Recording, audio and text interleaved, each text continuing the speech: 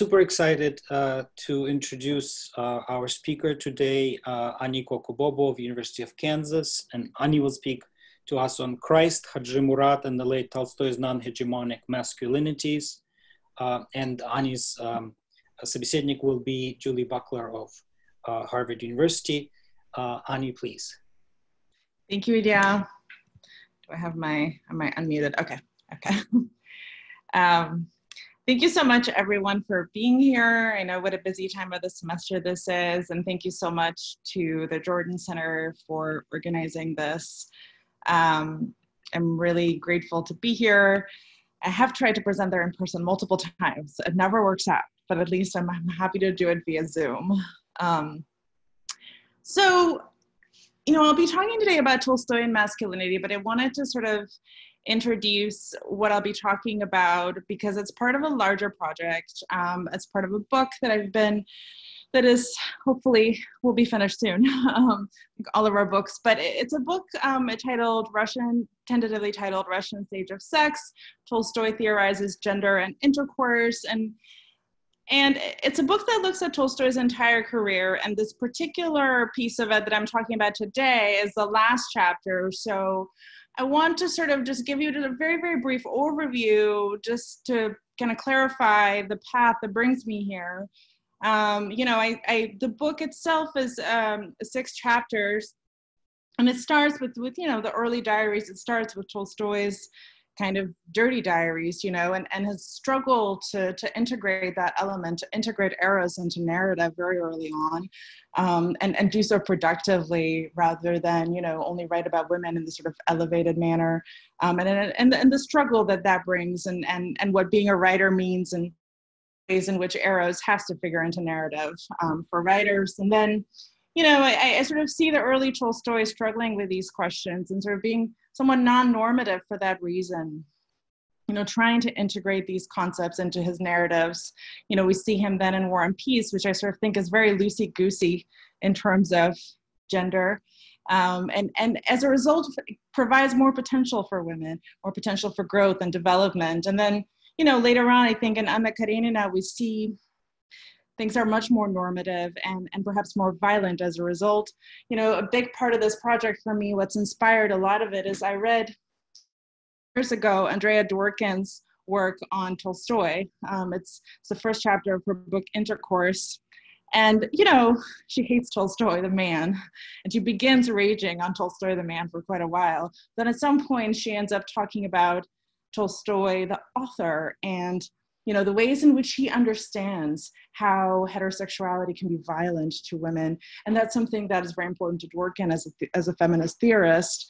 And it's just so fascinating to see her essentially ground her kind of main work on the Kreutzer Sonata and the sort of violation of women that Tolstoy presents there, and the ways in which Tolstoy demands a new world order on the basis of that violence that he sees in heterosexuality. And so then we see, I think the later works, and I'll be focusing on that today, but it's just interesting to see a new masculinity and new types of relationships emerge out of that distaste that Tolstoy developed for heterosexuality in his later years, and his understanding of it anyway. So, that's kind of my prelude. I won't be talking today a lot about the sort of new type of relationships as much, though I can talk about it in Q&A if people want to. So I'll be focusing more on masculinity, and masculinity in the late Tolstoy. Now, masculinity is a huge topic, obviously, throughout Tolstoy, and it's not something we've talked about enough. But I'll try to focus on the later years, because I think it's really interesting when we see the author embracing pacifism, anarchy, and abstinence, and like, what does that do to masculinity, right? So in stepping out of social institutions and heterosexuality, what does that do to gender roles? And I think for Tolstoy, this question becomes more complicated later in life over time as he begins to advocate his ideas about abstinence, and then his religious philosophy. And once marriage is out, once institutions are out, once you have anarchy, what then? Michael Kaufman writes about masculinity, quote, "In a world dominated by men, the world of men is by definition a world of power. The power is a structured part of the economies and systems of political and social organization. It forms part of the core of religion, family, forms of play, and intellectual life. On an individual level, much of what we associate with masculinity hinges on a man's capacity to exercise power and control. Kaufman explains that this power is, of course, tainted and interwoven with overwhelming powerlessness that does not match the systemic oppression of women and others, obviously, but that in itself can result in pain and isolation of a different kind. The violation of the self and holding power over others is, I think, an important component of Tolstoy's own understanding of masculinity in his later years. As Tolstoy argues in his theoretical writings, social institutions are upheld by violence, and participation in them is fundamentally violent and coercive. Predating, I think, second wave feminists, he came to see sexuality as a form of violence directed at women in his later years, with men going along and corrupting themselves in the process. Due to the general perception of societal institutions in this way, his characters, especially the more abundantly represented male characters in his later years, have limited paths and storylines to avoid domination of others. And even characters like Hadji Murat, who we'll talk about today, who engage in violence that has broader metaphysical implications. And I focus on men and masculinity because, to quote Andrea Dworkin, Tolstoy's later perspective is androcentric and the extreme, with some exceptions, of course. But on the whole, women are either sex objects or just mouthpieces in his later years, with some exceptions. But they don't get a whole lot of development. They don't get a whole lot of representation. You know, the titles alone, I think, reflect some of this. I mean, the death of Ivan Ilyich, Father Sergius, Hadji Murat, Alyosha the Pod. You know, you see Tolstoy really engaging in this sort of narrative abstinence alongside the real life abstinence. This new ideas, you know, so you know, in this new reality then, you know, we see the author do a number of things that I want to talk about. One is his representation of hegemonic masculinity is really problematic. But at the same time, we also see the articulation of a new, I think, minority masculinity. And here, since Ilya is here, I will say that I really, you know, he's also done some really interesting work pointing out that, you know, in Tolstoy's later works, the kind of this narrative space shrinks increasingly. And I would argue shrinks increasingly from male characters. So what we see, so what I want to argue about is, you know, one, the ways in which Tolstoy criticizes, I think, hegemonic masculinity are really interesting, and I want to talk about that. But then the second thing is that the new minority masculinity that we see emerge. And so if in earlier works, and sort of you had typical Tolstoyan seekers like Andrei Balkonsky, Pierre Bezukhov, Konstantin Levin, and you had them sort of, they were always misfits in a way, who struggled to occupy, I think, traditional societal roles, and were always kind of seeking something else, something on the margins of society for their own mental growth and development. A number of later characters begin to even more comfortably apply the outsider status. And then I argue that despite, you know, despite their differences, most of Tolstoy's later male characters seek lives outside the sexual economy and societal institutions. And then the way that this is constructed is against the backdrop of hegemonic masculinity, which for Tolstoy, I think, crystallizes really interestingly around Nicholas I, who, you know, in his later years becomes a sort of like really hated, typical male, tyrannical character. And I suggest that the late Tolstoy's conceptualization of masculinity moves beyond the power and sex-driven hegemonic model. And so I'll talk a little bit, you know, I'll talk a bit about Nicholas. I'll talk theory. I'll start with theory a little bit. I'll talk about Nicholas as a kind of, you know, foil of sense. And then I'll talk about Jesus as an alternative. And then I'll talk about a couple of fictional examples and After the Ball and Hadji Murat. And I don't know how much I'll be able to get to all of those things, but I will try. We will try. So let me start with hegemonic masculinities and how we define them. You know, Charlotte Hooper, who, you know, outlines a lot of in her Manly States and the book Manly States, outlines a number of different models, which and kind of seeking to capture the duality between the private and public components that we encounter in manifestations of masculinity. And in all of these models, I would say the emphasis falls on men's significant institutional roles, their success in the world, either in the military, in the public sphere, and other industries. A dominant male role is there also in the private sphere and in the family. Now, some research on Russian masculinities would have Russian masculinities function very similarly, adhering to some of the broader ideals that we see in European masculinity. But there are some differences as well. I've seen some research on, masculinity among peasants and how that is different, which I think is irrelevant to Tolstoy, and I'll try to talk about that a little bit. But in general, if we talk about masculinity more globally, I would say the issue of dominance, which has been theorized about quite a bit, is really important. And here, I think an important theorist is Raewyn Connell, who's focused much of her attention on defining the idea of hegemonic masculinity and addressing, again, extensively the notion of how it's defined against the identities of others. And I'll quote something that she's written, quote, "Hegemonic masculinity is always constructed in relation to various subordinated masculinities as well as in relation to women." And then again, the interplay between different forms of masculinity is an important part of how a patriarchal social order works. And so what this means is that we have this very kind of notion of the male sex role, and the cultural ideas of hegemonic masculinity are very public, but they're ultimately constructed on these sort of like fantasy figures whose achievements aren't really attainable for the most part, probably why it's so exhausting to be a man.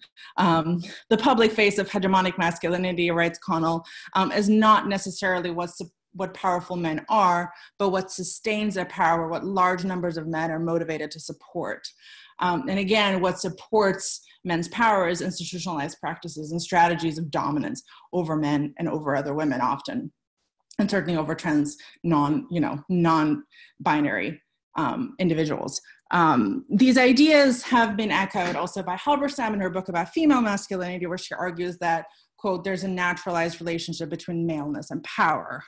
There's so-called heroic and dominant masculinities that, again, depend on wealth, they depend on institutional cloud, and more than anything, the subordination of alternative masculinities. And in Halberstam's book, that is, female masculinity is a sort of alternative masculinity.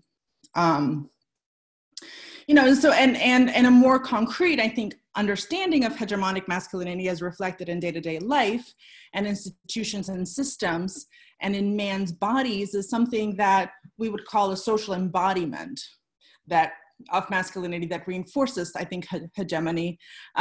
You have male bodies functioning a certain way in sports and other arenas, and generally men expected to function in the workplace and society through sort of success and a certain kind of dominant, confident behavior. And again, these are all fantasy models. And then, if you think about this as a kind of general theoretical construct, we think about Tolstoy and his later works, we have Ivan Ilyich, we have Alyosha Gershok, Father Sergius, the Vasily, the Master, Nekhlyudov. This is an extensive catalog, I would argue, of alternative masculinities, or at least normative masculinities aspiring to become alternative masculinities. There's a number of officials, these are officials turned into vulnerable individuals on their deathbed, soft-spoken outsiders who think about marriage, but ultimately die before they have a chance. You have renegades, you have disenchanted gentry trying to find a path outside of the system. And many, many other, I think, non-traditional masculinities without particular vested interest in domination of others. The social embodiment of masculinity had been something that I think Tolstoy had always been skeptical toward. If we think about the comme il faut ideal of gentry masculinity early on, and the sort of one's social space, social engagement and success, these are things that Tolstoy had always been uncomfortable about and objected to. Think about Levin going to visit Oblonsky.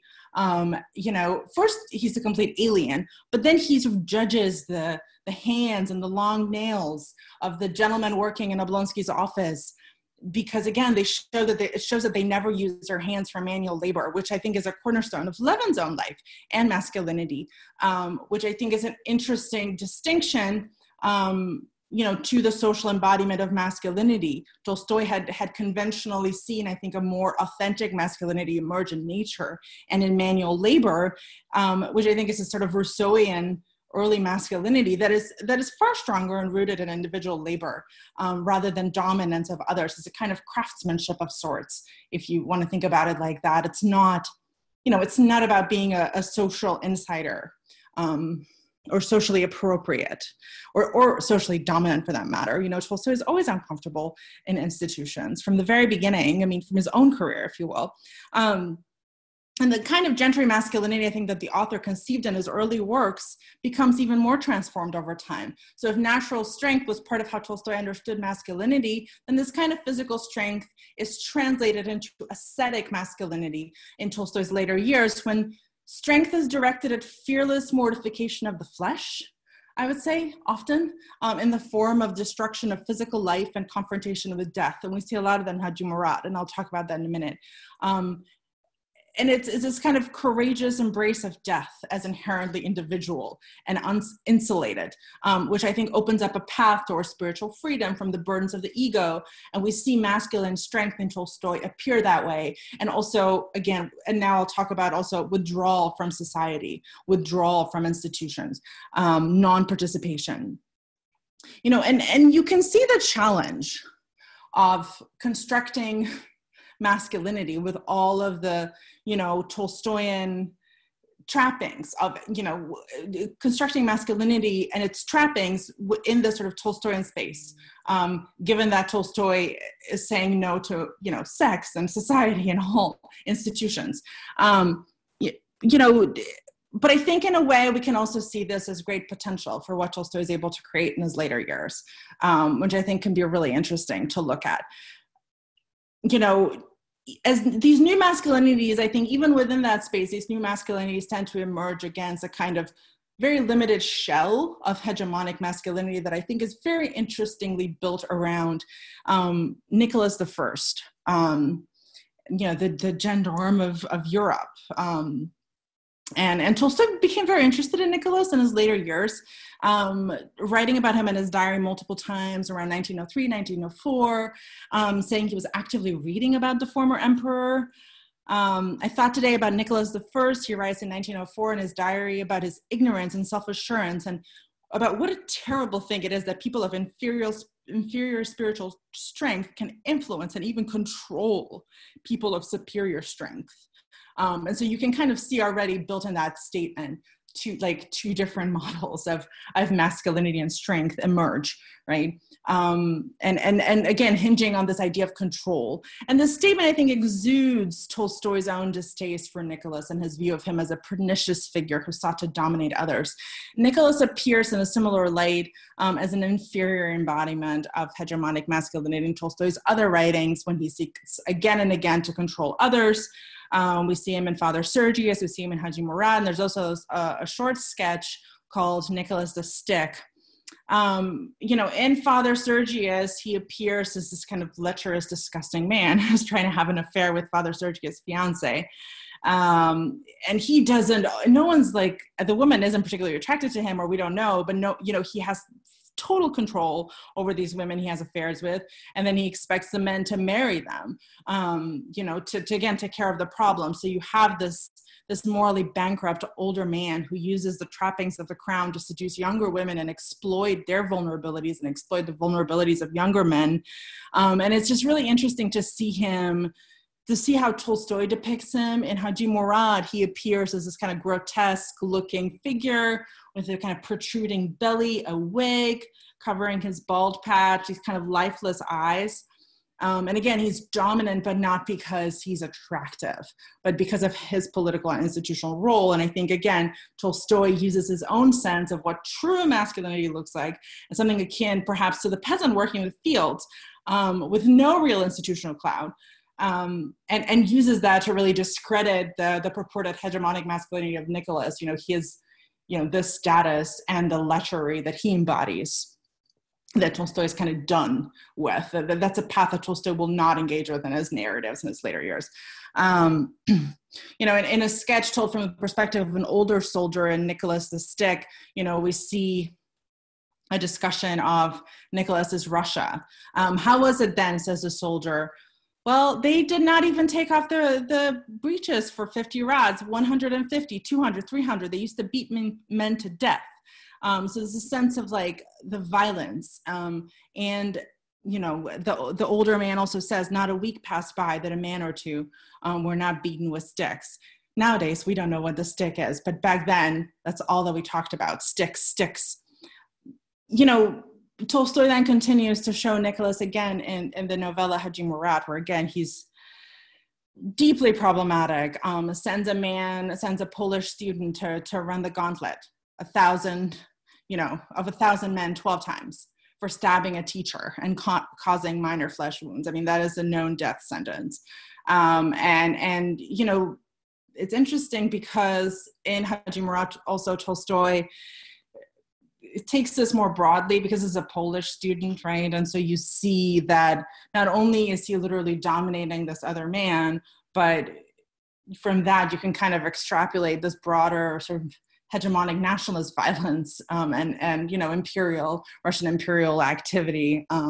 You have this Polish student, but then you have Nicholas erasing masculinities, but then you have the ways in which Nicholas's, government and the Russian Empire is dominating the Caucasus and certainly Poland. But, you see that broader signification of all of that as well. And I'm just trying to kind of get through, so I'm not getting too in depth right now, but we can talk about all that more because you see what that does then to the smaller nationalities that are being oppressed and the kind of hatred that rises in their mentalities. So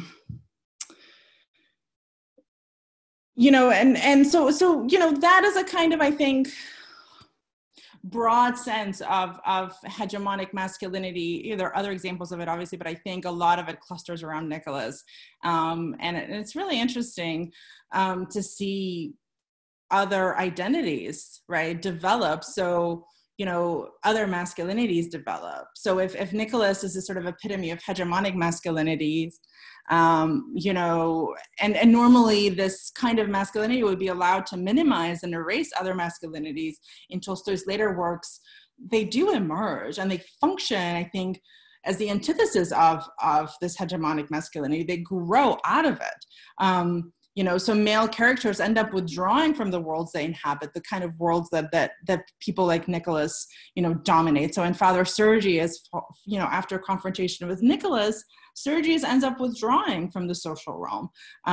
He engages in this journey of social and institutional disavowal that he occupies much of the novella. I mean, that's his path, that's his objective.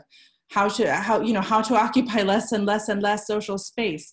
Even amongst Corner ultimately ends up being too institutionalized, too social, too ego-driven. Like Father Sergius, we have Nekhludoff in Resurrection, similarly, eventually deciding that he has to devote his life to righteousness and the kingdom of God at the end of the novel. A perfectly new life dawned that night for him, not because he had entered a new condition in life, but because everything he did after that night had a new and quite different meaning for him. But of course, Tolstoy doesn't really know what this looks like. But, you kind of this openness of a path for Nekhludoff at the end of Resurrection, and similarly in Master and Man, rather than the master seeking to dominate Nikita and exploit Nikita as it had been for much of the novella, at the end you see a kind of reorientation of their relationship. The master sacrifices himself for Nikita. And as we think about all of these alternatives, like another, and I've been trying to organize this around historical figures because I think it's interesting. Tolstoy's engagement with them is interesting in his later years. But, the kind of historical alternative to Nicholas, the antithesis of Nicholas, is Jesus. And Tolstoy is very interested in Jesus, of course, in his later years.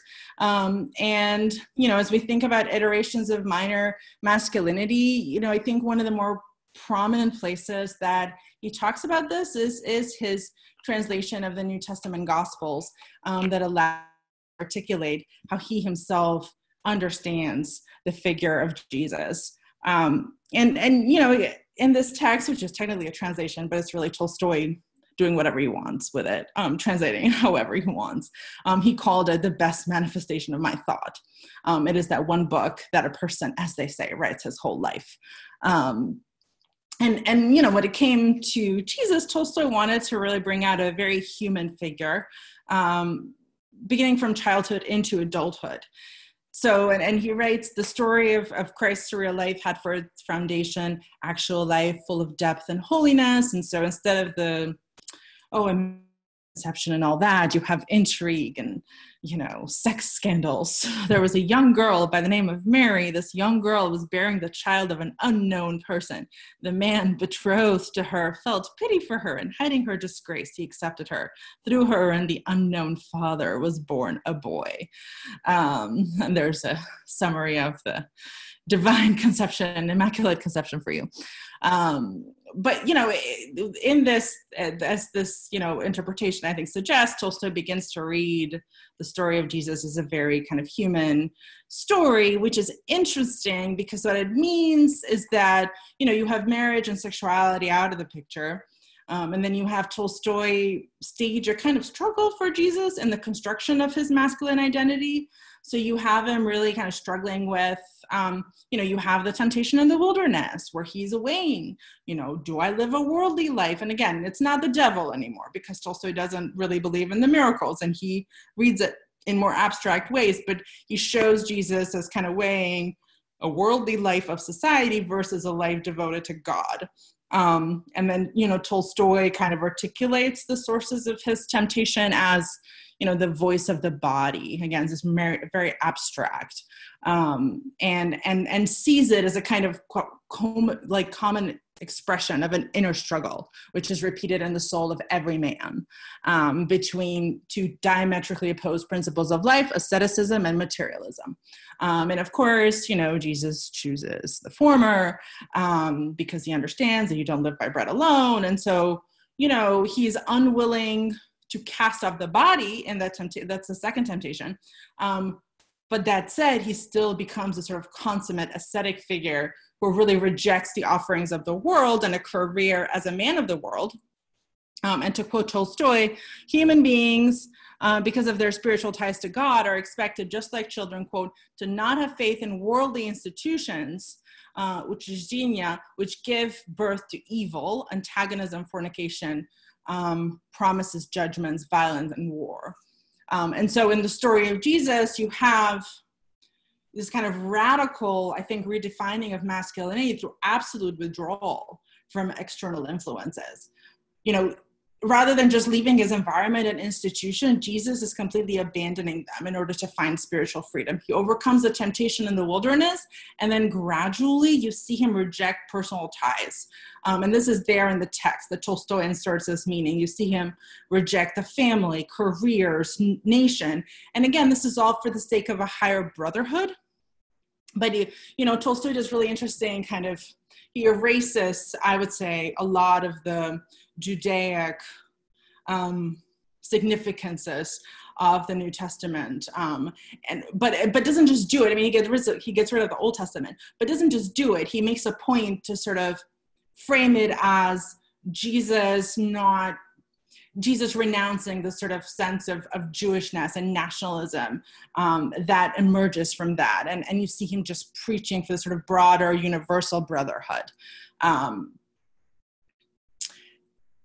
And so, you have this path of and again, it's not a fictional text, but a path that Tolstoy constructs through his translation of total radical social withdrawal, non-participation. And then, you know, we see these withdrawals occur time and again throughout his later fiction. Some of the examples I've been mentioning are interesting, but they don't, you know, they tend to happen often at the end of a narrative, right? Because, you know, we don't really see them. We see an ethos of non-participation, of withdrawal, but we don't see it kind of mapped out as much. So for this reason, I think After the Ball is an interesting example, because we really see there a kind of very deliberate choice to not participate in society. And again, I think it's interesting because here we see Nicholas appear again as an embodiment, through the father figure as an embodiment. There's been some research on that and some similarities, some physical similarities between the father and Nicholas. Nicholas's depictions in Tolstoy, it's also the time is such as, you know, that's during Nicholas's reign. But it's just interesting to see this narrative that's set in the 1840s, and which begins, I think, in high society and kind of in a sense gives birth to that earlier world of childhood, boyhood, and youth. And it's interesting to see the story of a gentry man, Ivan Vasilyevich, and to see how his life changes overnight. He likes this younger woman, Varenka, and the courtship is all very comme il faut. There's the gloves and all the, it's, you know, there's some interesting work, I think, also comparing that to the early trilogy, and really showing those ties. And he's very smitten with this young woman, and you know, typical Tolstoy fashion, also loves her father, like this, you know, the whole family is a point of attachment. And I think, you know, but then eventually at some point, walks into this military scene, and it's a moment that really calls to mind Nicholas the Stick, I would say, because you have a colonel who forces men to beat someone for being a deserter. And, you know, Ivan Vasilyevich notes that there were blows continually basically falling on this man. And I think what's interesting about this moment is the ways in which it affects Ivan, and the transition of his life away from this kind of cycle of violence and abuse. I could never understand it then or afterwards, he says, and why he was so stunned, you know, by that moment. And I was not able to grasp it. And not being able to grasp it, I could not enter the service as I had intended. I don't mean only the military service. I did not enter the civil service either. And so I've been of no use whatsoever, as you can see. End quote. So confronted with this kind of violence of institutions, you have Ivan really refuse to engage. And also, you know, his love for Varenka diminishes little by little, and goes away. You know, but again, you see this new masculinity, this new path, and the ways in which it is perhaps born out of confrontation with hegemonic masculinity that is so much more problematic. But that rather than stifling this other type of masculinity, hegemonic masculinity actually potentiates it, enables it in an indirect, unwilling way. You know, and I'm going to try, and so let me then, you know, and you know, these are also ideas that fit, I think, very interestingly with Tolstoy's later, I think, religious ideas, obviously. You know, Tolstoy writes in some of his later writings, he says, freedom, you know, identity and masculinity are defined and should be defined as freedom from earthly authority. And so he writes, freedom not imaginary but actual is attained not by barricades or murders, not by any kind of new institution coercively introduced, but only by the cessation of obedience to any human authority whatsoever. And he doesn't explain these, but I think, you know, I think that his understanding of masculinity becomes very synonymous with this, you know, refusal of all authority, all outside authority. And it's a kind of tremendous power. And it is a kind of power that is very much, I think, spiritually founded on that sort of divine sources of the spirit that he came to define in his later years. But it allows individuals to not succumb to the pressures put forth by dominant figures like Nicholas I. And so that brings me to Hadji Murat, who I want to try to talk about really briefly, and what little time I have, which may not be a ton. Hadji Murat is a very weird novella, and I'm really interested in it. I've written about it, and I just find it really fascinating because he's very different, right? He's a sort of red-blooded macho figure. And Hugh MacLean has written really interestingly, contrasting, I think, Christ and Hadji Murat and saying, one is really red-blooded and macho and irreproachably, whereas Jesus is not irreproachably masculine. It's just interesting to see that Jesus perhaps is someone who runs against the grain of the ideals of masculinity, traditional ideals of masculinity. Hugh MacLean's argument is that by contrast, Tolstoy felt more comfortable with Hadji Murat, who was more traditionally masculine. And I think, I'm not entirely convinced that Hadji Murat was ever traditionally masculine. I think in many ways, while Hadji Murat embodies the physical masculinity that we see Tolstoy kind of construct at times, he also is very much in a path of withdrawal from, I think, the standards, the kind of earthly centers of power, if you will. He detaches himself from Shamil, and then over time he detaches himself from the Russians as well. And I've argued elsewhere that he engages in this sort of, through the violence that he carries out in the novella, he engages in this sort of spiritual Sufi path of self-purification, which I kind of see as a destruction of the ego, as asceticism, violence against the self, and a kind of fearlessness at the face of death.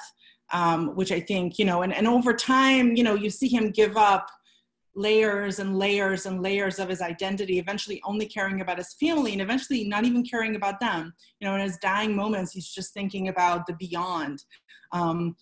This withdrawal is, I think, very interesting. And it may be circumstantial for Hadji Murat, but I think this is a strategy that Tolstoy engages in a lot, where he finds male characters in moments where they're not engaged in the structures of power. Right? Unless they are Ivan and unless they willingly make a choice, Tolstoy just finds them in these moments where they're outside and sees their development and either like enables that to proceed further or just ends with kind of pointing out that tremendous potential. And during the last scene of Hadji Murat's death, you have this macho hero, but he is very much the antithesis of Nicholas in the novella. And he's perceived as a very strong fighter, and he has very close relationships with his men and is supportive and non-dominant of them. But you see that even the violence that he engages in at the end is less direct. It just seems like he's firing into the abyss. And Tolstoy more keeps track of the wounds and the bullets that he's absorbing and the ways in which he continues to fight despite absorbing them, which I think is interesting. And I think I may be over time slightly, but let me just quickly wrap up.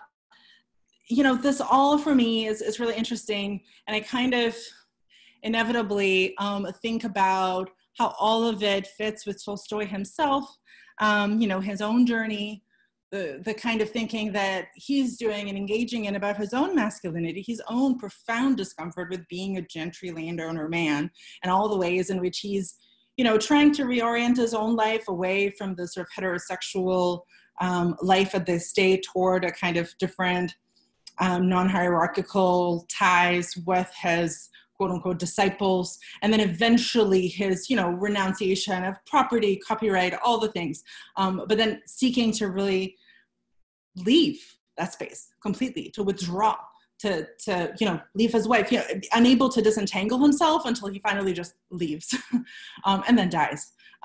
But anyway, so that all kind of, I'm trying to think about through all these models in the fiction into sort of the biographical context itself too, and I'll just stop there.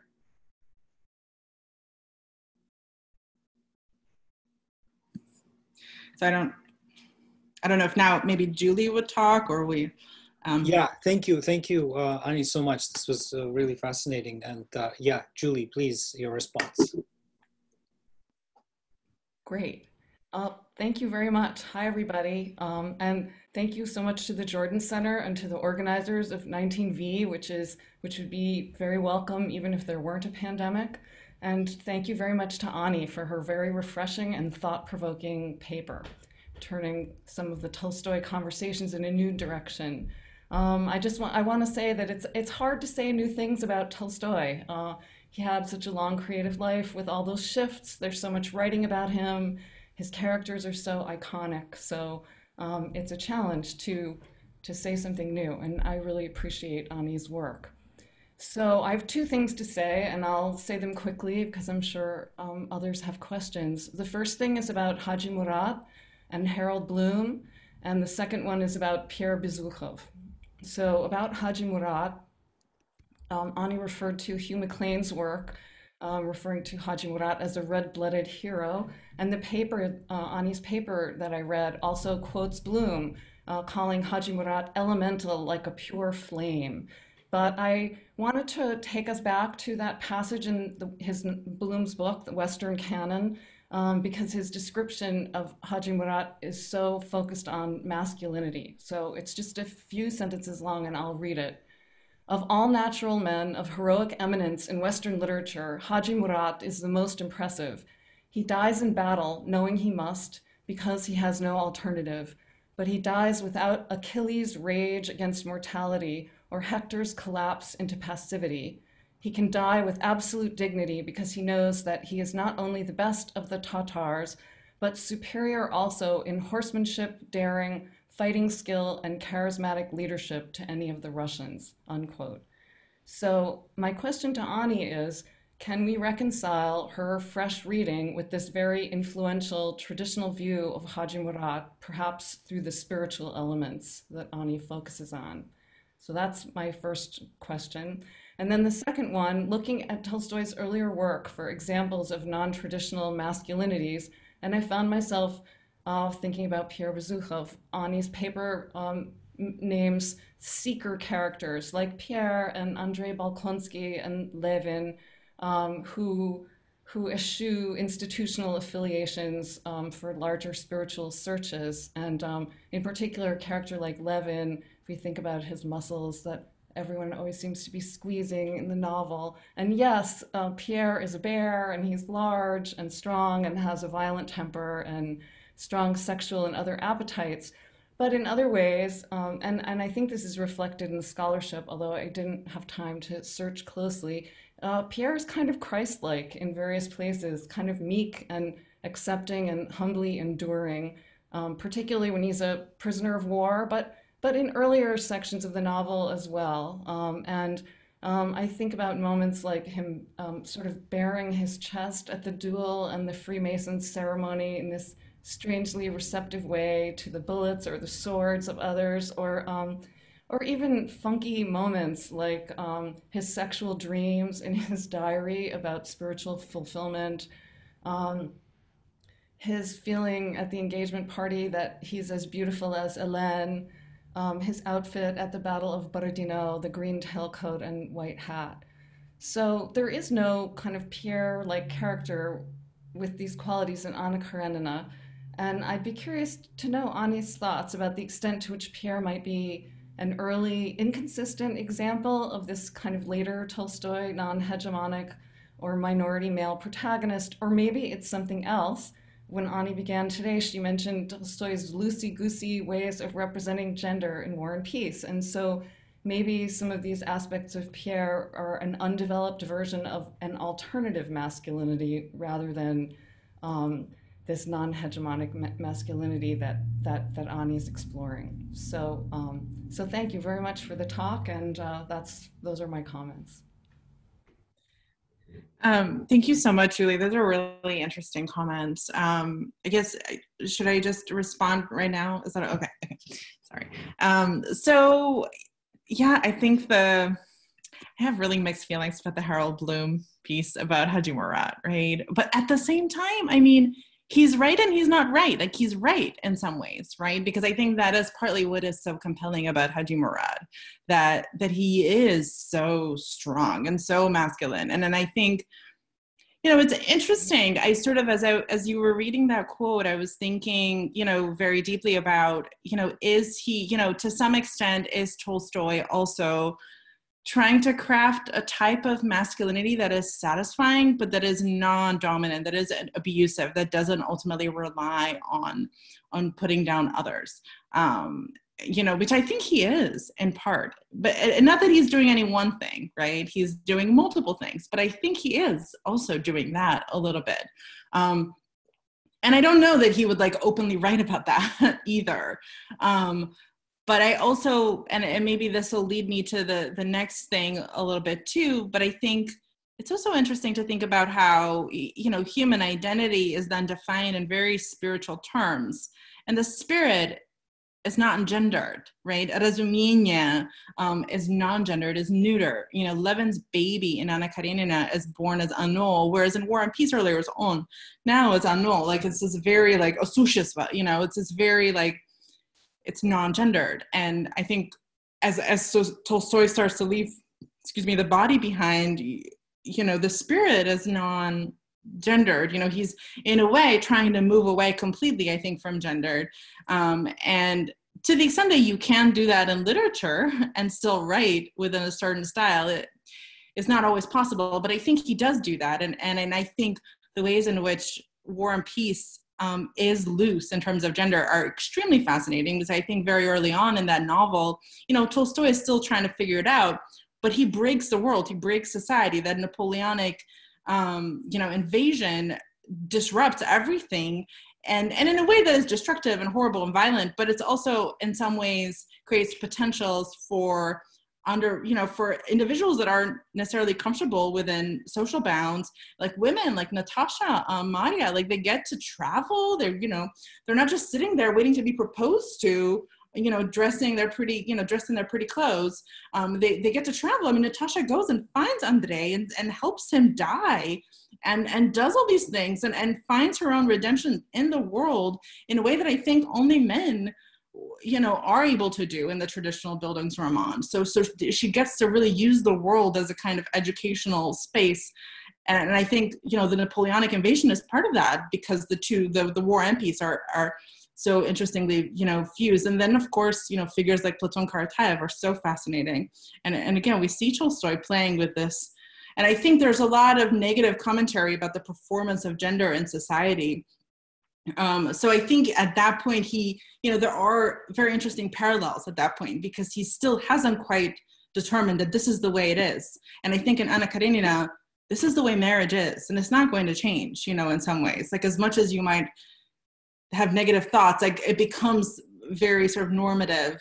And Tolstoy focuses on the sort of negative opinions that he has about the kind of normative, you know, it's that end of War and Peace with Natasha and the marital scene, and that feels very negative. And I think by then he's already like done with the experimentation in some ways.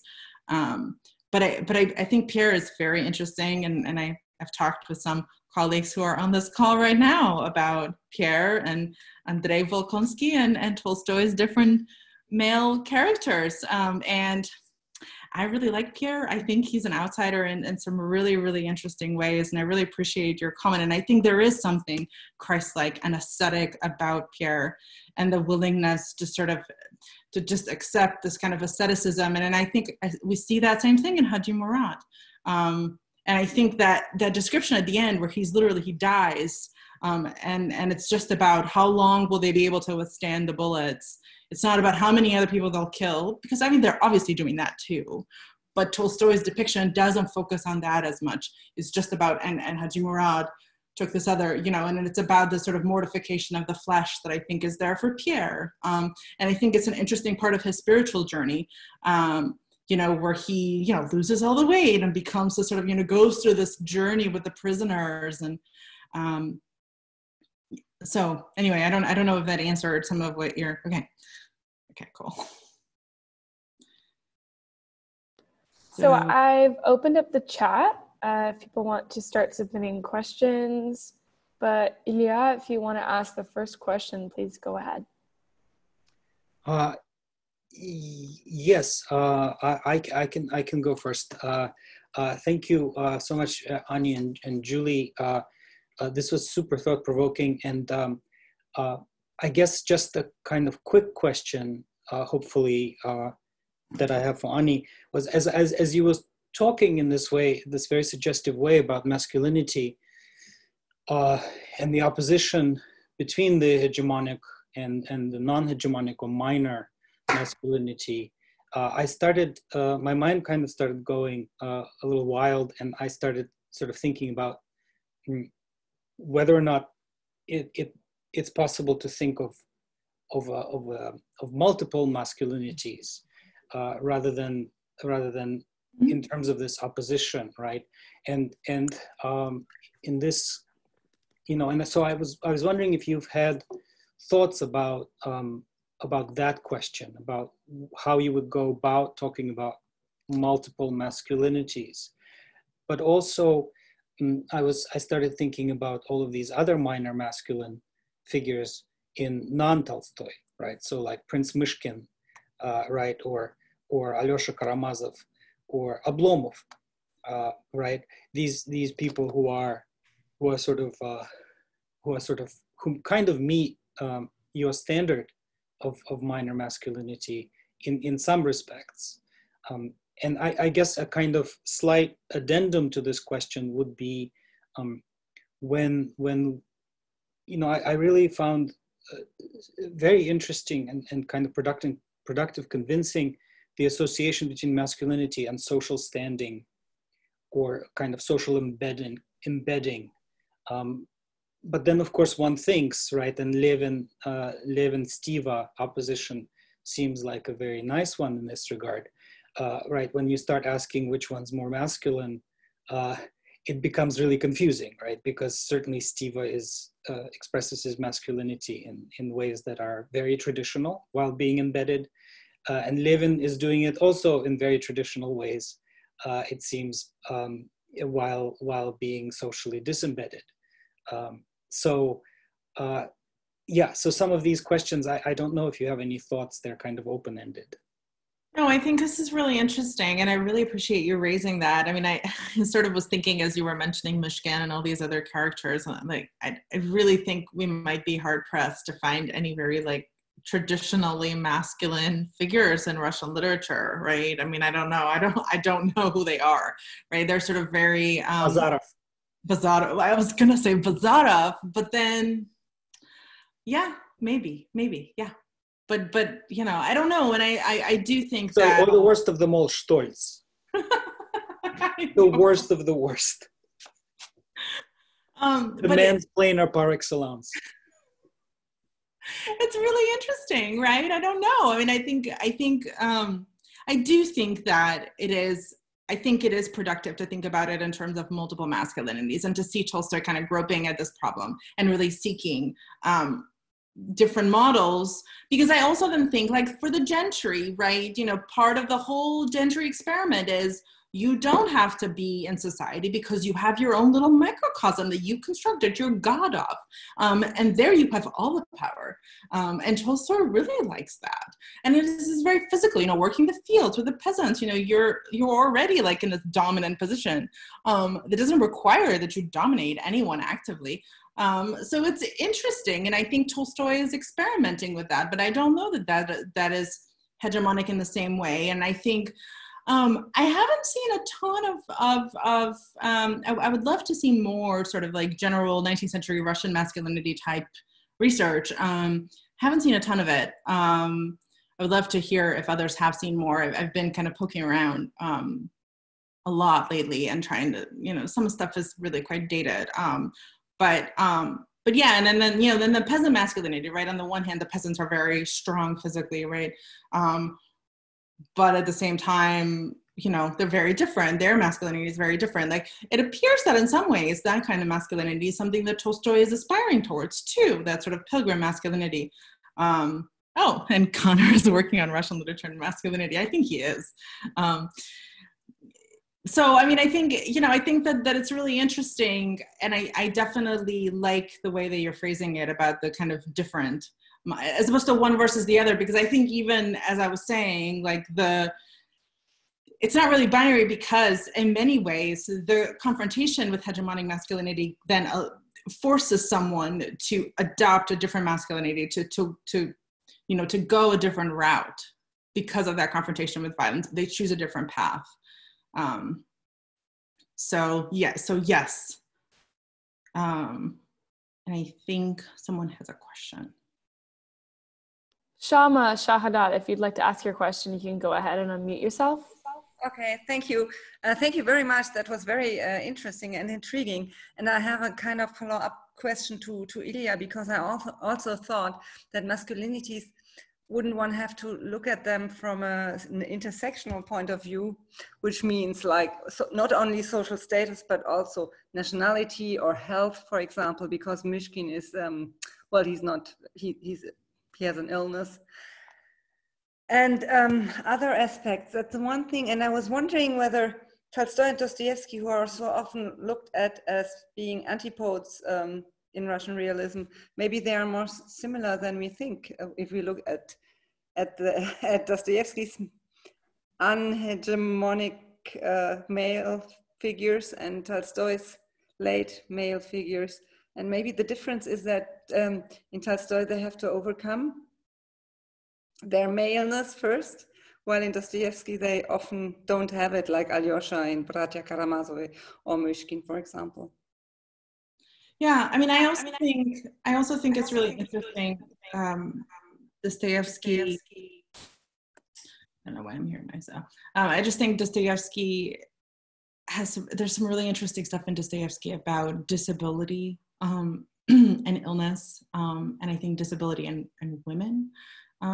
And then men and disability. And I think those are really interesting questions that are quite a little bit different than I think how Tolstoy is thinking about it. But I do think that they both are sort of wrestling with that idea and what it means and the difficulties of assuming a social male role.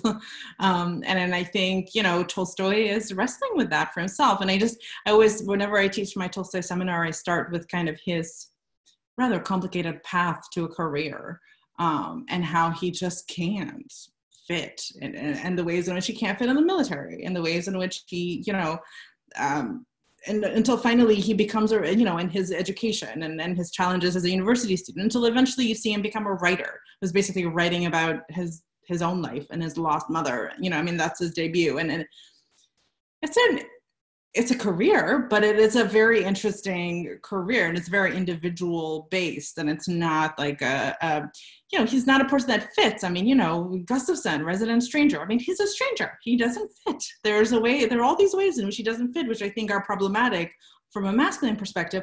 But at the same time, he's also, I don't know that someone like Platon Karatayev is the only kind of masculinity that Tolstoy is comfortable with, right? I think he really also needs Hadji Murat. Like that there is this kind of strength, there is masculine strength that I think is really important to him, but that I think has to not come at the expense of dominating others.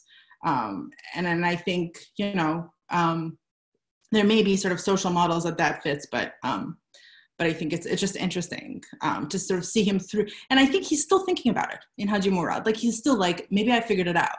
Maybe this is how we do it. Maybe this is how I reconcile all of the pieces, the anarchist piece, the non-participation in society, all the non-sexual, all of that, but strength to sort of take the blows to, it's like Grisha, very early on in childhood, who's like beating himself for God. And Hadji Murat is willing to embrace death. He's not afraid. I think that's really important. That I think confrontation with death is very important throughout Tolstoy, but I think remains as a kind of token for masculinity. I think Emily has dealing with, it's a really interesting comment about, dealing with questions of what it means to be human and what it means to be a man. But it's not a question per se. So I will move on to Chloe Kissinger. Sorry, I was going to say question from Christine first. Yeah, Christine Moran, if you'd like to. I apologize. Sorry. No problem.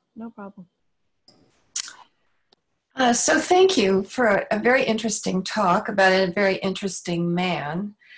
And because I'm a historian, I'm going to sort of blur things a little bit, I think. But I think it's important to remember that despite Tolstoy's very positive views of peasants, that peasant men and their relationships with their wives also had hegemony. And, you know, we're still sorting out to what extent it was common, but certainly among everything I've read, it was very common.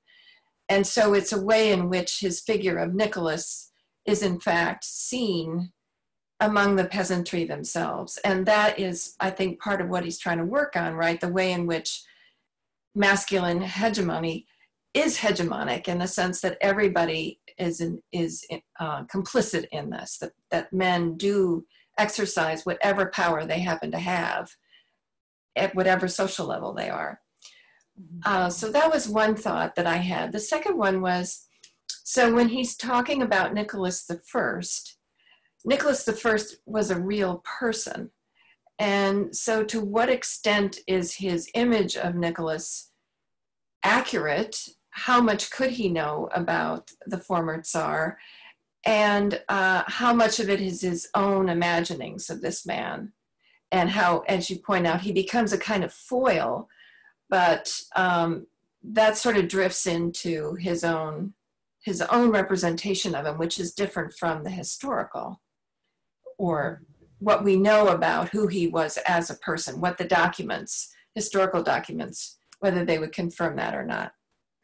It's not really a question, but it's a comment. And then finally, the one thing that has always bothered me about Tolstoy, and I haven't read everything that he's written, but enough, and it seems to me that he wants his ideas to be hegemonic. And so what does that say about his version of masculinity? Is he just simply replacing one with another? I guess I'll stop there.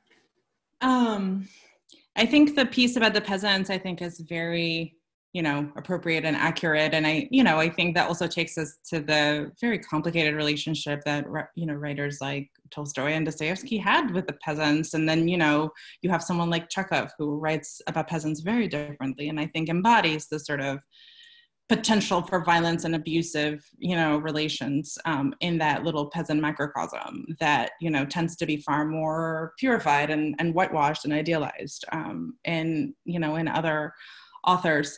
I think the point you're raising about Nicholas, the real Nicholas, and Tolstoy's Nicholas is, I think, really interesting, and I appreciate you raising that as a historian. And I think it's something that I'm going to need to kind of go back and make more precise.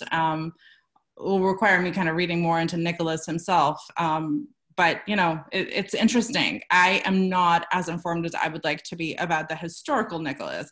I am informed about Tolstoy's Nicholas, which I think is undoubtedly quite different from the real. Nicholas obviously had his reputation precedes him as this sort of, tyrannical,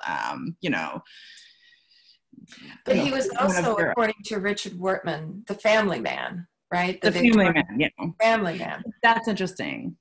And that's interesting. Yeah, I should look. Oh, thank you for bringing up Richard Wortman, because I should go look at that more carefully. But I think it's interesting because the family itself is very problematic for Tolstoy and violent. So anyway, I really appreciate that. I think in terms of Tolstoy pushing his own agenda, yes, of course. I don't know. It's Gorky to the very end when he talks about Tolstoy and God, says it's like two bears in a den. Tolstoy's wrestling with God. He's fighting. I don't know that Tolstoy ever would just had like a non-complicated relationship with really anyone. So yes, I think he is working out his own masculinity challenges. I think there too.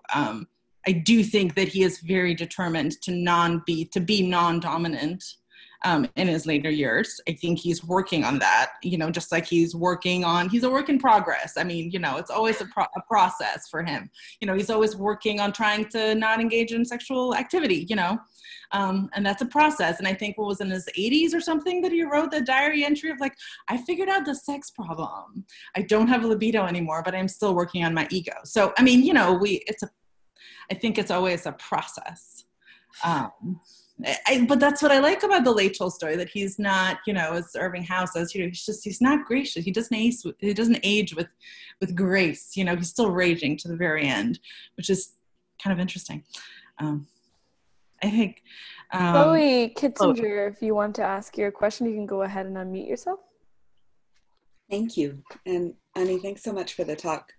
I think this question sort of dovetails with Emily's comment about being masculine and being human in Russian literature. But I was wondering if you could talk a little bit about the challenge that comes from within late Tolstoy himself to thinking in terms of categories of gender at a time when he's trying to think, not just beyond gender and sex, but also beyond the body, right, and beyond mortality. Obviously, there are many blind spots there in the idea that you can think yourself beyond those categories. But it seems to me that Tolstoy would resist this idea that he's dealing with masculinity as such at all, right? So I was wondering if you could say a little bit more about sort of why masculinity becomes the logical primary category in which to deal with Tolstoy. And then also, at the same time, why he also still seems to need this sort of other, right, which is sometimes the peasant, sometimes a woman, something that is not his particular intersection of categories, whether that sort of continuing need for an other also intersects with what you're thinking about. Mm-hmm. No, I think it's a really interesting question. I think it goes a little bit to some of what Julie was also talking about, and this idea of, is it, because of course, he would love to remove the body, right? We're all just spiritual entities, right? And I think there are, I think both of those things are important. I think the disavowal of all personhood in general, right? Not being a self at all, just being this kind of communal spiritual entity, like the tree of life. He writes about the tree of life that we all just go back to. And then and his whole tension with his wife that he writes about in his diaries is about the fact that she is still living the life of the family with him as her husband. And he's living the life of, some greater spiritual communal identity, that completely disavows all of these kind of more partial identities. So from that perspective, yes, I think, Tolstoy would have us disavow all gender, all particulars.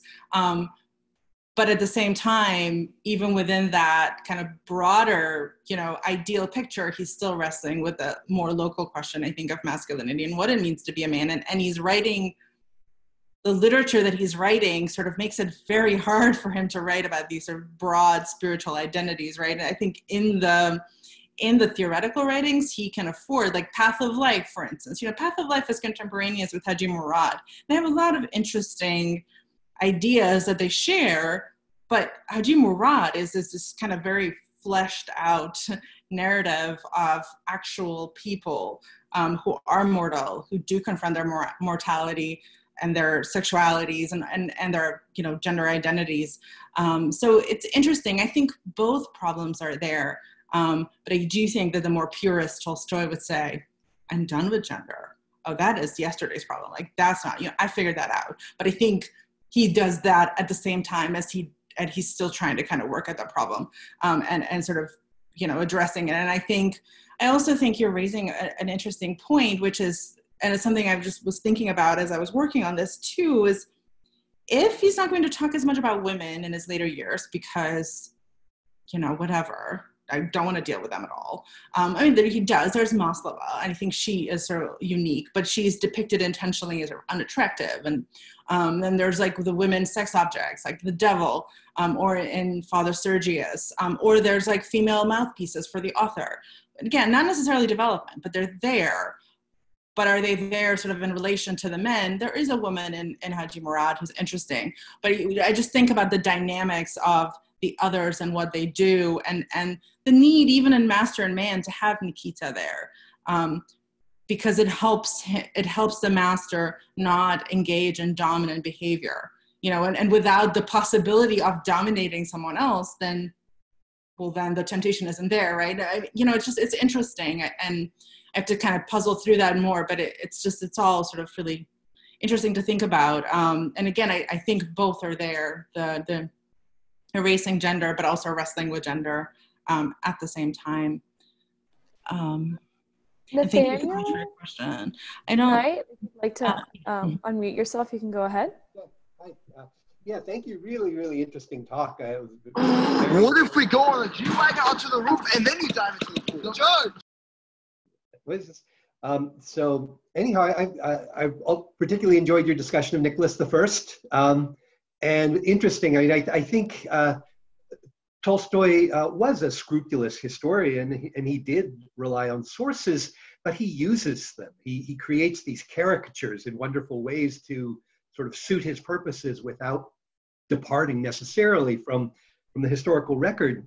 There's another historical figure in Hadji Murat who's also really interesting, and that's Shamil. And he has a detailed portrait of Shamil, and it's always struck me how there's kind of a parallel structure where you have Nicholas on one side and Shamil on the other side, and then, you know, all the consequences of their actions.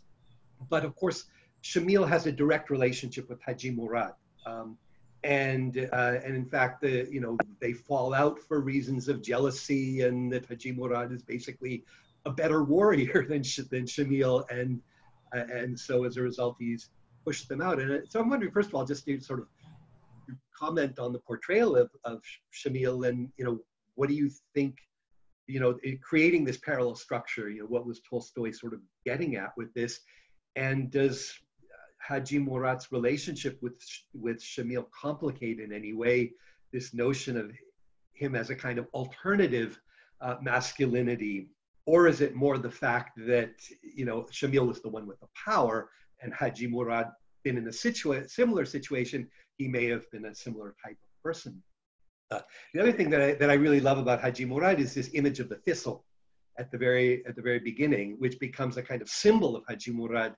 And I'd be interested to your comments of how this thistle sort of embodies the notion of this kind of alternative masculinity that Tolstoy is getting at. Yeah, I mean, I think it's a really interesting question. And I think to add more, I think to the question, the Hadji Murat himself, you know, and who he was historically, right? I mean, and I don't know that Tolstoy's portrayal of him is particularly accurate, or that Tolstoy cares, you know. I mean, I think that especially because over time, I think it grows and it evolves. And, you know, the novella, I mean, I think it's like 2,000 manuscript pages where he is just like playing and kind of I think, you know, again, I also, like, I've read a bit about Shamil, so I'm not going to plead total ignorance, but I don't, you know, I think, again, as a literature scholar, I'm approaching this from the perspective of how Tolstoy sees it, and I think for Tolstoy, Shamil and I think Valeria is saying something similar in the chat, but, you know, Shamil and Nicholas are these two poles of power. They are the sort of hegemonic masculinities, and they hold the power, and they do very similar things where, you know, I think Shamil has like multiple wives and is like, you know, in some ways he's probably a little bit better than Nicholas, but, you know, it's a low bar, but, you know, I think it you know, Shamil, Hadji Murat are renowned as both. And I think that's intentional. And they are these parallels. I agree with Valeria. But yeah, I think Tolstoy is playing fast and loose with the history, but I mean, he did that in War and Peace. I think, you know, he does, yeah. So, but I, you know, I think it's a really interesting point. And I just have to think, I think more about the sort of history and how Tolstoy is manipulating it. And again, I come back to that question of, I want to think more about, you know, historical studies of masculinity in 19th century Russia, of which I don't. I think I think Tolstoy actually writes his own source into his narrative, because you have Laris Melyakov, who is a real historical figure, who was there in the Caucasus and actually did write the sort of standard historical account of Hadji Murat based on his interviews with him. So, and that's almost certainly what Tolstoy used as a basis for the story.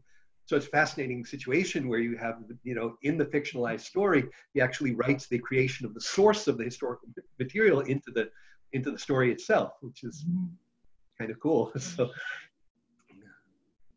yeah, that's really interesting. Thank you so much for your question. Jenny Flaherty, if you'd like to unmute yourself, you can go ahead.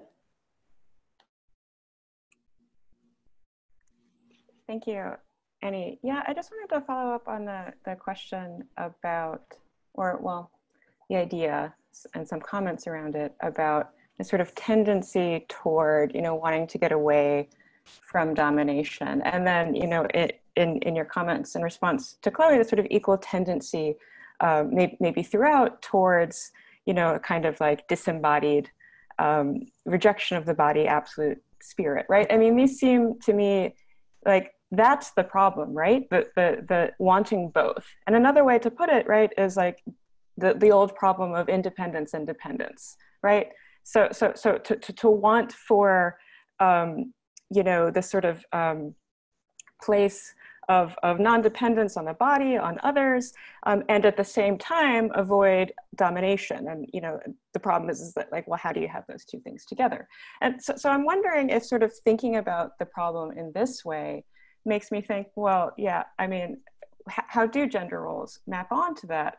And, you know, and I'd be curious to see what you think, that, you know, that then is really a question about in what way do we want to be dependent, right? Because the world of the family, which is, you know, being talked about in the comments, it seems to me sort of that, like, when the sphere of sort of what you give of yourself to this sort of higher cause, and therefore entangle yourselves in collectivities that render you very much dependent within and on them.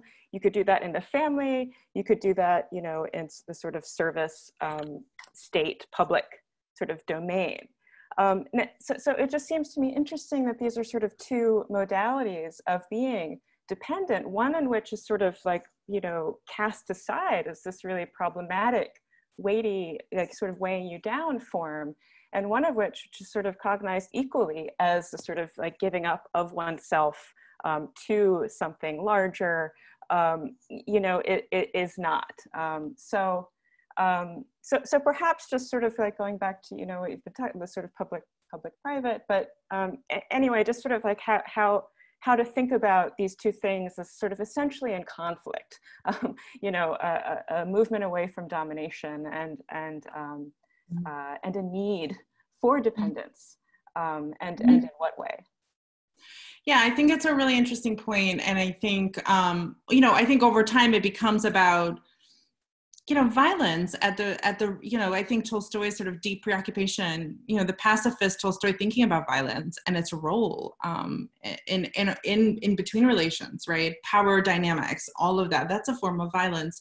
And I think, you know, to go back to what Chloe was saying earlier too, you remove women, you remove the others, then then it's just men. And then it's a kind of the society of men, and how do they relate to each other? And how do they kind of, you know, what does that dynamic look like? And, you know, if the relationship between men and women is inherently problematic and in some ways violent, then is the relationship between men, could that be more horizontal? You know, could that just be more interdependence, perhaps, what you're suggesting? I mean, I think it's a really interesting question. And I definitely think he feels more comfortable exploring the possibilities of that. You know, I think there's maybe one more question, and I also have to kind of go to my next thing too fairly soon. Yeah, I know Anne had a question. Maybe we can like just do it quickly, wrap up with that, or okay, great. Yeah. I think